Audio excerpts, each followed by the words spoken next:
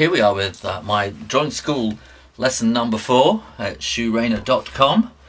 I am Shoo Rayner, and I've been emailed by Phil Nelson, who asked me could I help him to learn to draw gorillas. So I started looking at gorillas. I've never drawn them before when I think about it, and they're really difficult. Now I know why he wanted help, and I know why Anthony Brown has kind of collared the market in gorilla stories. If you've never seen Anthony Brown's gorilla books, you should.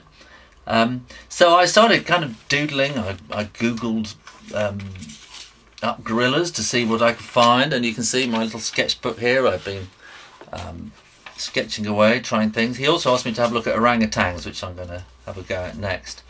And there's the really difficult thing about gorillas is that they're all so very different.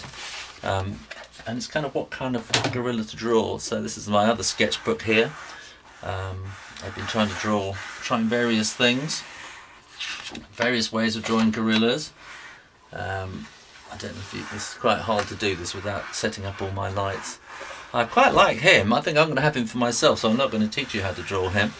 But this is the guy here that I've come up with in my sketchbook, and so that's what I'm going to work on. And if I move the sketchbook out, then I can get, let's see what we can do. Now, I've kind of worked out this is kind of bean shape that is kind of the essence of a gorilla, and that's his body. And you've got a kind of a bean shape for his head as well. And it's this bean thing, I think, is the thing that really does it. And in there, you're going to need this kind of shape in there. And you're going to have two little eyes kind of staring at you there. Now this bean here comes over into the nose, but not completely, because that's going to kind of come like that. This is really quite difficult to explain this somehow, because I suppose all my other characters I've known and drawn so many times that I know them really well.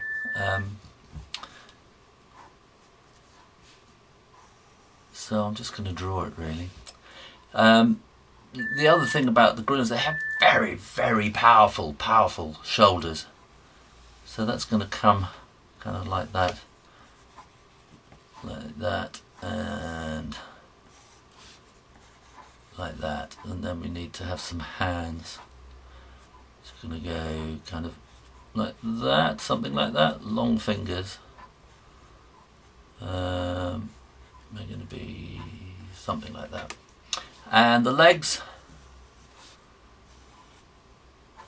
come like that.